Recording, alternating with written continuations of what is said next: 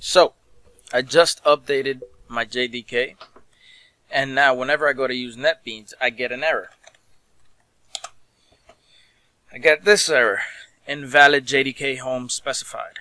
So how do I fix this? Well, I'm gonna take you through the steps real quick. So we're gonna exit out of that, and what we're gonna do is we're gonna open up our file explorer. We're gonna go to this PC. We're gonna go to Windows. We're gonna go to Program Files. We're gonna go to NetBeans 8.2, or whichever form of NetBeans that you have. It doesn't matter. And then we're gonna go to the etc. file. And then the etc. file, you're gonna find the configuration file. So you're just gonna open it. I opened mine with Notepad. So let me pull that up real quick. And we are going to look, I think it was line 57. 57? Yeah, line 57. You have the NetBeans JDK Home. So, okay, what is this? This is where NetBeans looks for your JDK. And mine is no longer here. So now we have to go open up our Explorer again and look for where our JDK is.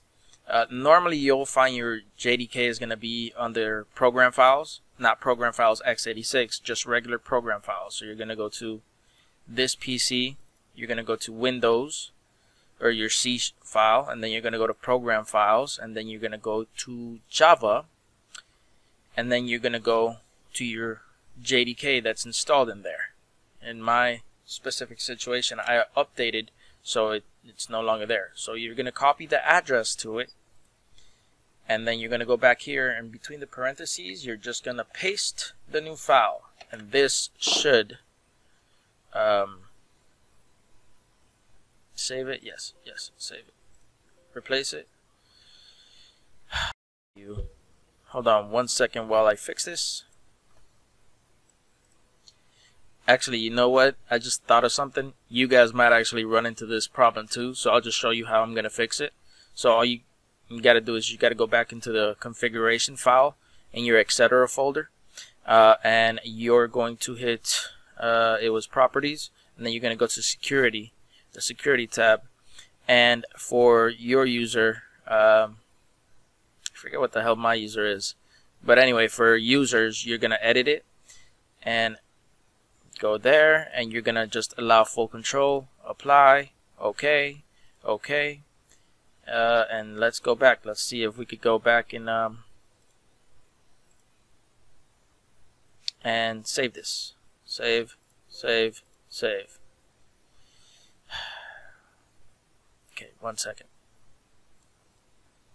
Okay, so going back to the NetBeans config file, this is where we need to go. This is where I messed up before. So you go to security, you go to users, you go to edit, and then over here in security you have to go to hit users again, and you have to allow all of it.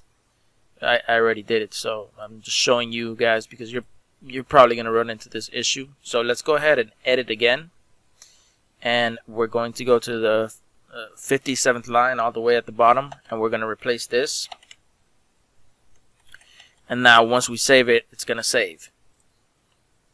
And NetBeans IDE, and everything should start for you.